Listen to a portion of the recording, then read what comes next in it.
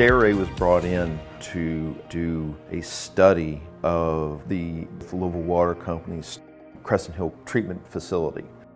They're asking us to really go in and modernize the campus that was started back in the late 1800s. So we got in touch with Ayoroa Simmons, who's a laser scanning firm that we've worked with, and we walked them through the building, give them an understanding of what we're dealing with and what the information that we needed. One of the challenges for anybody in architecture, engineering, or construction is gaining a thorough understanding of the geometry of an existing building.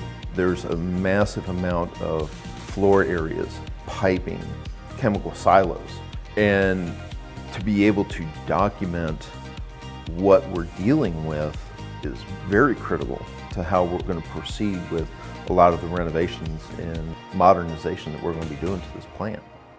When we started 3D scanning, we met with a lot of equipment vendors out there and realized that FARO had a lot to offer.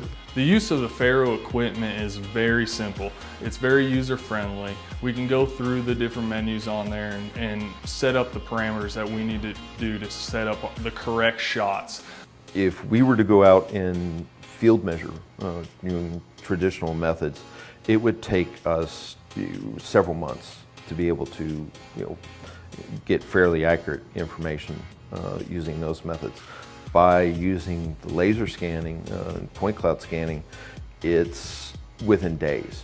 For us, the FARO scanner has been a great piece of equipment. A lot of our projects involve numerous setups. It's lightweight. We're able to move around with it very quickly. We have 2 units now, and we can document a lot of square footage very quickly in a day. It was so successful because we literally found out by the means of the scanning that the chemical building was literally rotated in comparison to the other buildings around us, which has actually a pretty big effect on how we're moving forward with the project. What you have is a very rich contextual data set that leaves very little to the imagination and really leaves very little for interpretation. So you're no longer relying on field notes and references to things that you may not be able to see directly. What we were able to do is get a much clearer picture of what we're dealing with, how we can address multiple problems. With the FARO instrument and the FARO technology, what we see and what has helped us is the support that we've had through the team.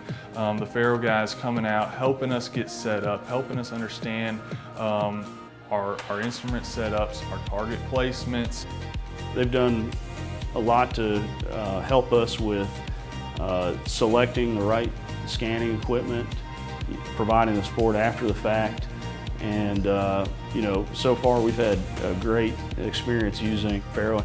It's fast, it's accurate, and it's comprehensive. And to have those 3 things working in concert for you on any project is a major accomplishment.